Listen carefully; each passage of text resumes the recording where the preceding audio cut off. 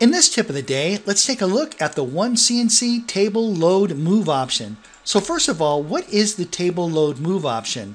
Well, it's the ability to move the table forward after the part's been completely machined so you can easily remove and replace the part. Now, there's two steps to setting this up. The first step is to configure your post-processor. That's very easy to do, and let me demonstrate.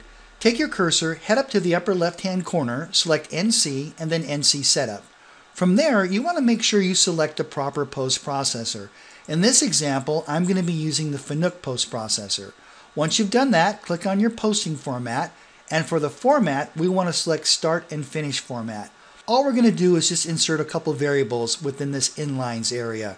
Take your cursor, put it to the very beginning of the first line, and hit the Enter key on the keyboard. Use your arrow keys to move the cursor back up, and that's exactly where we're going to insert our first variable. Over on the right, we have a list of variables. The first variable we're going to insert is the Table Load Position Z variable. Just left-click that, and then select Insert. And notice how OneCNC inserts the variable.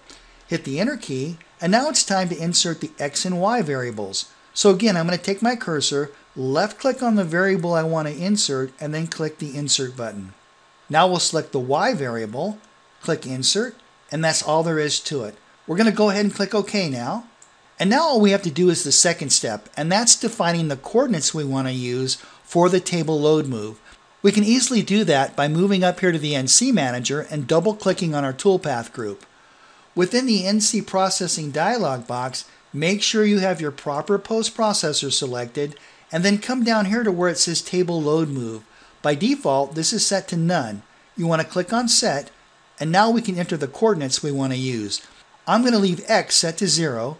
For the Y value, I'm going to type in 8 inches, and for the Z value, I'm going to type in 8 inches. We'll click OK to that, and let's generate our CNC code. We're going to select Post. I'm going to just use the default name there. I'll click Yes to overwrite that. And if we look at the very bottom of the CNC program, you can see that we moved Z 8 inches, we moved X 0, and Y 8 inches, which effectively has moved the table forward. Alright, that's it for this tip of the day. Thank you so much for watching, and I look forward to seeing you in the next video.